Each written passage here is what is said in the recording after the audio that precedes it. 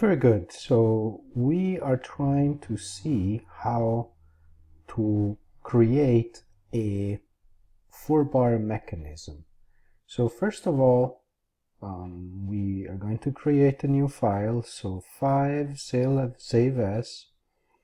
We can save it in our preferred position. I'm going to save it on desktop and call it 4-bar mechanism F15. This should be a 4, and save it. And I'm going to select a box here. See, box comes out. Click everywhere, then move the mouse and it will create the base. Click again, and then we create the thickness of the system. And I don't really care much about the size right now. What I want to do simply is to double click on it, go to box, and then select the size. Now you see that right now we have the measurements which are in meters. We don't want that. We want everything in millimeters. So for just a second, we close the thing. We go to World, Display Setting, Display Setting Units, and as distance we select millimeters, and then close. Wonderful. Now we double click on the box again, and all the measurements are in millimeters. We want a thickness of X of 30 millimeters. Oh, I guess this was 10 millimeters. The Y 30 millimeters, and Z 50 millimeters. Apply, close, and here's the section. Click here to zoom in. It's even too much. And I can use these different elements to zoom in, zoom out. I can also look at these particular views to see what I want to see in perspective or not. I usually prefer not to see it in perspective. Right now then we need to set up the position of this box, which we can give a name.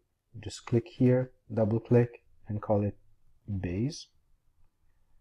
Enter, or click out of the system. Then double click. What we want is to place the box or the base in a particular position of the world. So down here in the corner, we're going to select world position, and automatically in the properties I'll have a world position box, and I can set for the time being the position at 0, 0, 0.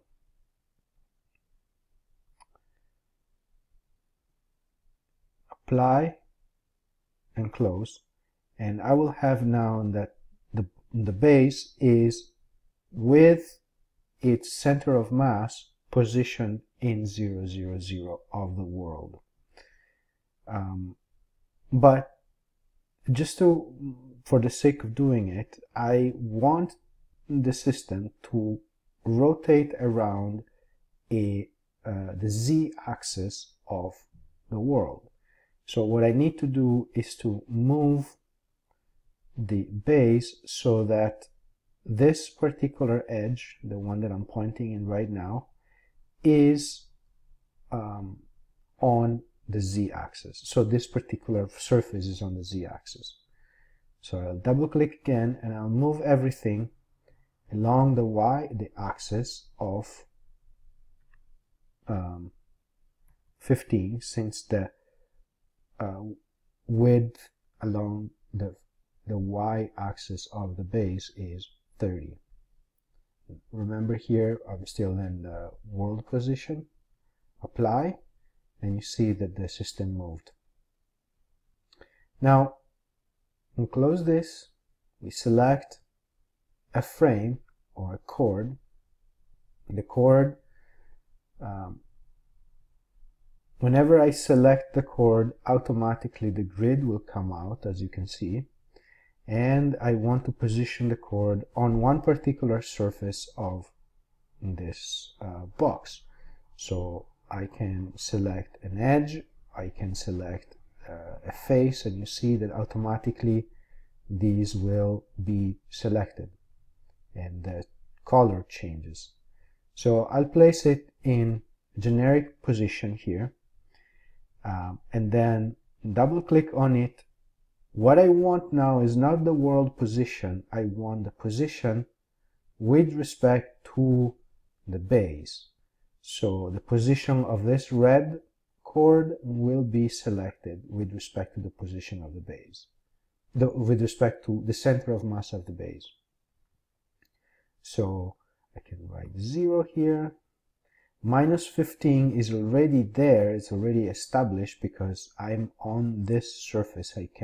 I could select this as a different number, but since I selected the surface, that surface is at y equal minus 15, and then select z equals 0. What I want now, if I zoom in a little bit so you might see better, I want the z-axis, which is this thing that sticks out from the chord, aligned with the z-axis of the world.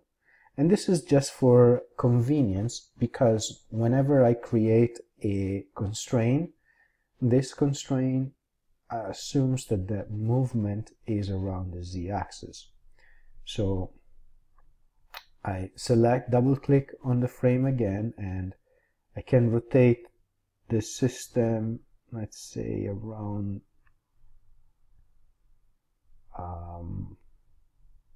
y of 90 degrees. Oh, that was wrong. 0, let's go back, and around x then of, let's put this at 0, and z now is oriented properly. So what I need to do now is to create a constraint.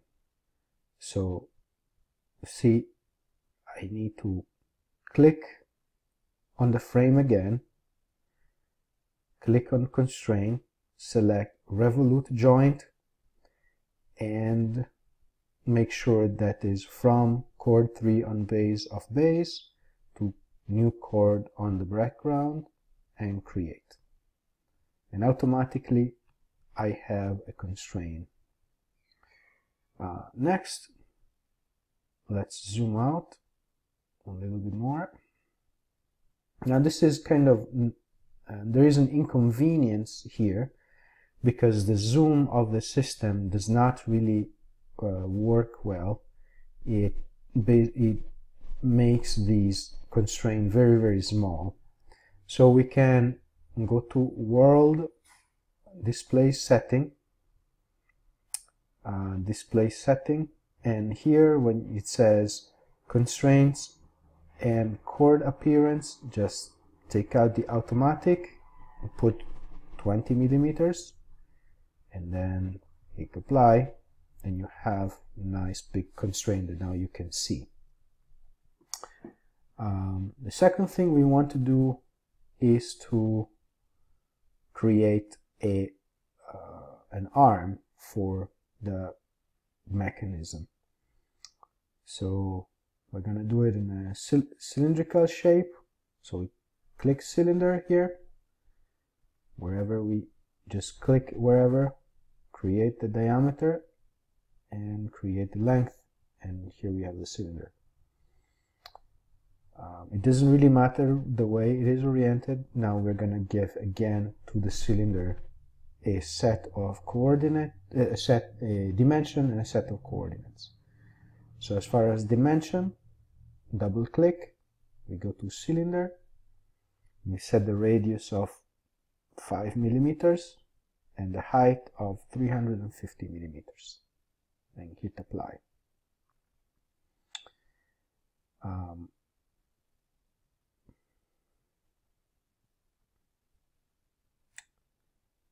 Then what we need to do is to set up a frame attached to the cylinder. Now, if you can see, there is a problem with my vision card, but I hope you can see that I can click on the frame and then select.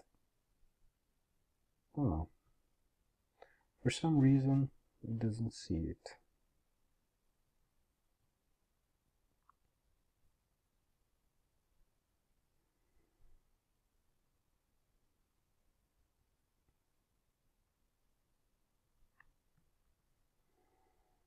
So let me see if I can find another better position.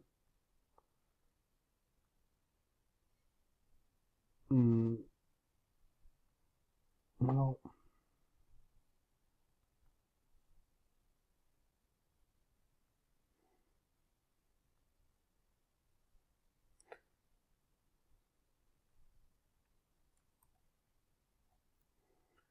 let's redo the cylinder.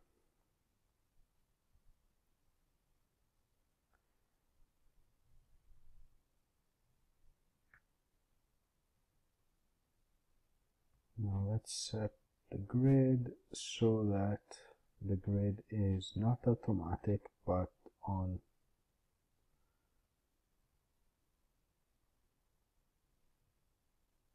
the Z. Okay. And create the cylinder again. Diameter, length, perfect. Now I can see it better. 350. Apply. And zoom it out. Rotate. And now I can see the surface that I want, that I could not see before. This is unfortunately comes from the recording system that I'm using. So I can select the frame, attach it to this particular surface, double click, and with respect to the position, in this case is the position, not the world position, I said 0 and 0, click apply, and then I will create the Z-axis oriented along the X-axis. So something I can do is, for example, a rotation around Y, say 90 degrees, apply. Same thing, I will create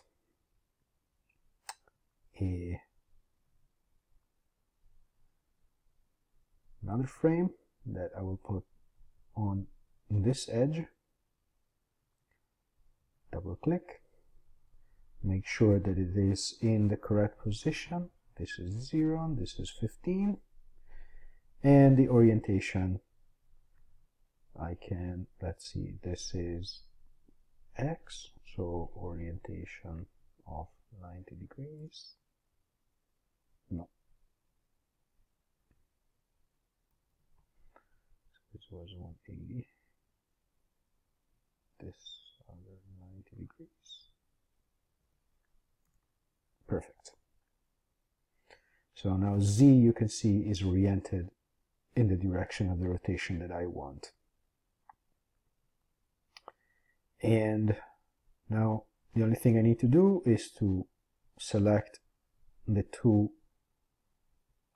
frame, clicking Control and then click,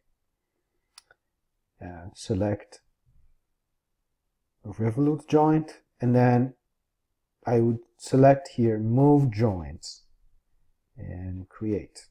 And this is where we got when we were in class. The next video we will start from here, and we will see basically the next part of how to make the 4-bar mechanism.